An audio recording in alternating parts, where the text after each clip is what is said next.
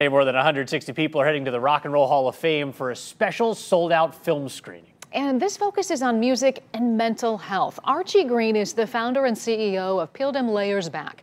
It's a nonprofit dedicated to educating, equipping, and empowering Black men and boys on mental health awareness by using hip-hop as a way to express themselves. He says when he heard about Cleveland-born musician Kid Cudi releasing a new documentary that talks about his depression, Green decided that it was time to host a free screening to help start the conversation here at home. Due to the overwhelming response that he got, Green says he's now working on more events.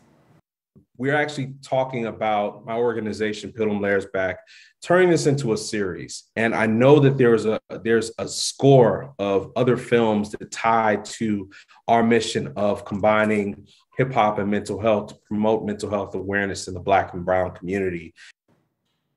The Kid Cudi documentary, by the way, is also available to watch on Amazon Prime. And if you want to learn more about Peel Dem Layers Back, the organization, we'll be posting a link for you on our News 5 app and website.